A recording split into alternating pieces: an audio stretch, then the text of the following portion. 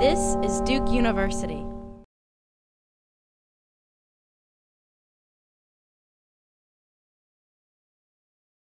My name's Jay Sullivan. I'm a sophomore here, and I'll be talking about oceans and about marine biodiversity. So I'm not an expert in this field as a student here, but I've grown up by the sea my entire life. I've spent summers at the tip of Cape Cod, where some of these images were taken, amid the whales, seals, and now great white sharks. The oceans played a really integral part of my life, and it's something I deeply care about, and I'm troubled by how, over the course of my 19 years on the planet, things have continued to degrade, and the impacts are very tangible. 40 years ago, scientists and policymakers came together to make laws and policies to protect the environment. We're just starting to see the effects of these laws as whales begin to return to numbers that they may have been during the 19th century, and sea turtles have begun to lay eggs once again in places like the North Carolina shore. The ocean itself is a long-term investment in terms of return, but we have to start now if we want to start seeing the effects for a sustainable future. The laws that we put in place all that time ago have kind of run out for the problems that we now are facing, and we all agreed then that it was necessary to do so, and I think we need to do that once again in order to maintain the environments that we find so much value in. So, moving on from there, basics about the ocean. It's a failing system, as many have alluded to. We've drawn down the assets we once thought impossible to deplete. We may see an Arctic Ocean without ice within our lifetimes. The seas are increasingly more acidic as a result of excess carbon in the atmosphere. Fishing gear and trash litter the ocean. Nitrification as a result of fertilizer use on land have created dead zones, including places like the Gulf of Mexico, in which very little survives. And as we're going to spend a little bit more time on today, with overfishing, we're removing thousands and thousands of pounds of carbon-based life forms from the ocean in order to eat and survive. And as a result of that, we're running into a lot of issues in terms of both how our human society will continue to function in the future and also how the environment will continue to function. And all of this happens as the ocean has only less than 1% of itself protected, while the rest is left open as a common pool resource that anyone can pull from. So, fishing. It's a picture of me. It looks really cool. I didn't catch anything the day I went out fishing with this. But originally, when we would think about fishing, we think about people doing it locally. They do it sort of subsistence type fishing for their families and for their local communities, only really taking what you need to survive. And because of not really being able to transport fresh meat inland or other places, you would just essentially have the food that you could catch for yourself. And that allowed then for just sort of much more sustainable fishing practice, and this sort of happened before we were able to salt cod or have refrigeration in order to move fish, move meat over long periods of distance. But that's not the case anymore. So modern methods of fishing is essentially industrialized, it's efficient, but it has a huge risk and detrimental effects on the environment. It pretty much epitomizes our exploitation of the resources that are at our disposal. We've eaten more than 90% of the big fish in the sea, 53% of fisheries are fully exploited, while 32% are overexploited, depleting, or are trying to return to past levels. The issue that we're running into is as all these issues sort of compound each other over time, less and less of the fish, is what was sort of mentioned earlier, less and less of the big fish, less and less of the fish that we want to eat and we want to consume, and also we think are very valuable, are in existence in the water. And to sort of work together within the whole system is the fact that we continue to develop along the shorelines, coral reefs continue to disappear, and the sort of feeder of the system that has the space for those areas, or for those fish to then come into the water that we can catch, are also being damaged. The industry itself is no longer subsistence. Capitalism has rifled the entirety of the ocean's resources, and it's leaving us little to scrape on with in the future. So it's important that we understand the mechanisms by which this happens. Essentially, majority of the fishing that we get, if you were to go to McDonald's outside here and get a fillet of fish and you wonder where your fish comes from, it happens usually from trawling. Trawling is a big net that goes all the way, sort of encompasses a giant area, and you can actually see it from above, which some of these Google Earth images are. They're really amazing. You can actually see the upkick of sediment and dust as a result of these huge nets dragging along the bottom. And oftentimes what happens is it's not just catching every single fish and living organism in its path, it's completely raking up the seabed and leaving just a muddy bottom in which not much is able to survive. So you get a bunch of stuff that you don't necessarily want, and as a result, the whole system requires that we only want certain types of fish, so we're going to get bigger nets, we're going to get more effective at catching the fish we want. So even while catch numbers are going down, we're catching as more of what's little that's left, essentially. So the feedback loop continues as the more we catch, and we still have the same amount of need, and actually an increasing need as the population increases, we try and catch more and more, and as a result, we're damaging and taking out things that we don't necessarily need to take out. Studies are showing now predictions that by 2048, all fish stocks would likely collapse if we continue at the same rate that we're moving at, and that by 2050, due to global warming, many of the big fish that we eat and consume will be 25% smaller due to the fact that there's less oxygen in water that's warmer. So essentially, problems that we're having center really along the lines of how we approach the environment, how we approach the oceans as a resource, and how overfishing really stems from the fact that we're trying to feed a global system of food, and we're actually able to do it because of our technology, but we have to be able to draw that line, and that's something that's not currently happening. The results, when you don't draw the line, are pretty obvious. There's a really great example in Canada.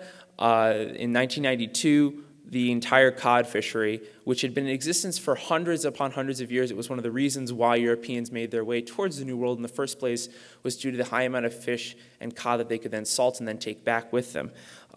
Without that now, as a result of this collapse that happened in the 90s, down to about 1% of the former population, the whole fishery is essentially non-existent. So full moratorium was placed on cod fishing. All the people that relied on that were forced to move on with their lives, and there was a huge amount of sort of economic hardship as a result of that. So what you see is that if we continue along this path, we're not only damaging the environment, we're not only damaging the amount of fish that are in the ocean and the ecosystems themselves, but we're damaging ourselves. And I think it's a very important and salient point when understanding the ocean as a system and ocean as a function of ourselves.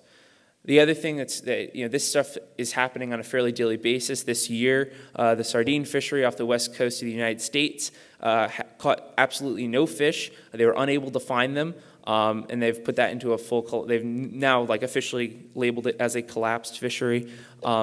And they've noted a lot of other reasons why it could potentially be the case. But if these things continue to happen, then we have people who aren't able to earn income, and we're also not able to feed ourselves.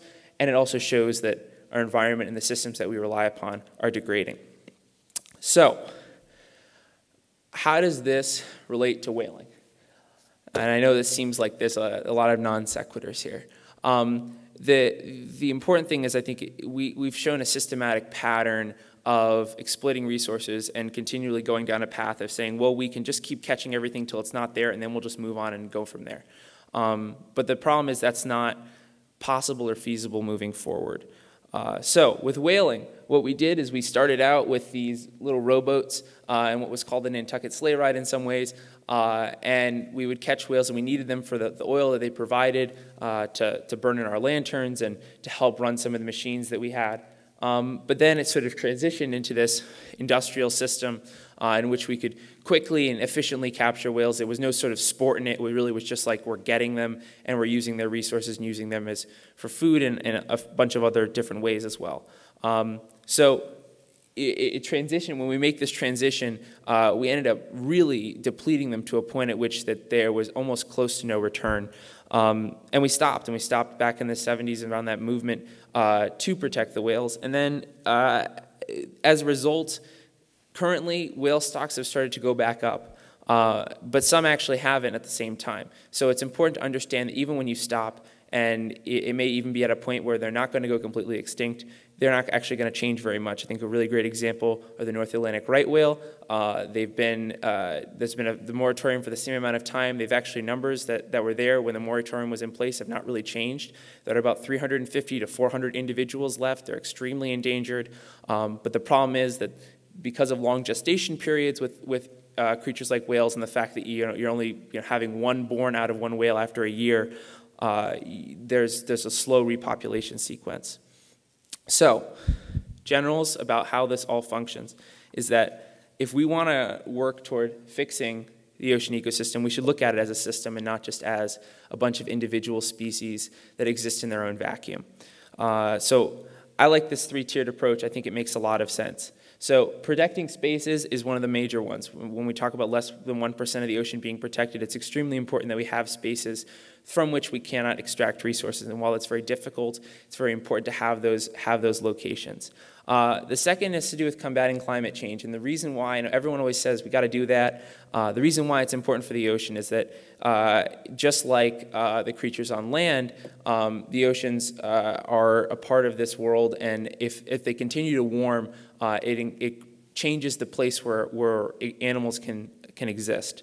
And thirdly, we have to work on how we actually fish and how we do that sustainably. Right now, scientists will say we should only catch about like this much fish from this fishery, and then policymakers will say, well, the industry says we need more, so we're just going to catch double that, and we're going to let the quota be a lot higher. And I think when we don't allow the science to guide our policymaking, it becomes very troubling and problematic for the future. So. The premise here is that change doesn't happen in a vacuum, and that we need to look at the system as a whole, as the ocean as an interconnected web in which a lot of things interact. We saved the whales once, but now we have to save the oceans as a whole, the dolphins, sharks, turtles, mackerel, cod, and us. And as was highlighted before, we are a part of the ecology. And so recognizing the fact that both we impact the ocean and the ocean impacts us and allows us to live our lives the way we expect to is extremely important for moving forward. We're extremely interconnected to the fate of the ocean, and if we were to lose it and if we were to risk it by not changing our habits now, the biodiversity of this planet and frankly us, we would lose the connection that the ocean has in sustaining land life. So, to wrap up, the important thing to remember is when we talk about broader sweeps of biodiversity, broader sweeps about how the environment in the ocean is functioning, to recognize that all the policies we make and all the things that we're talking about have extremely local impact in the lives of people and the lives of local systems. So the important thing is that everything starts small and these local effects blossom into these sort of more global shifts and how the system functions. Small policies in coastline areas do affect and do help increase the local sustainability of a particular area, but we also need to look at how the broader system works as well. The situation in the oceans is dire, but it's not dire to a point at which the blue planet can't be saved. We're better than where we were. Maybe 30, 40 years ago, if we'd continued along that path, we would be in a much different reality than we are currently. But we do have a long way to go in terms of fixing and working to understand our own behavior and how we can better adjust it so that the future of the oceans remains mildly bright. So I'm going to end on why we should do it. I think the rationale is fairly clear in some ways, but murky in others. I think that there's a sacrifice in taking the steps to say we're not going to catch as many fish, we're going to look for other ways that we can protect the environment and we can protect the ocean system as a whole. And it requires a change in our behavior that is in some ways undesirable, but if nothing else about all these different policies and why we shouldn't just look at things individually and within a vacuum, I would ask you to consider the beauty of the creatures that exist on our planet and in the oceans. I've been wowed throughout my life by having the opportunity to see things like blue whales and humpback whales in person, seeing something 100 feet long that's swimming through the ocean, and while we have no idea what their existence is like and cannot comprehend it nor empathize necessarily, we can understand the intelligence and the beauty of such creatures.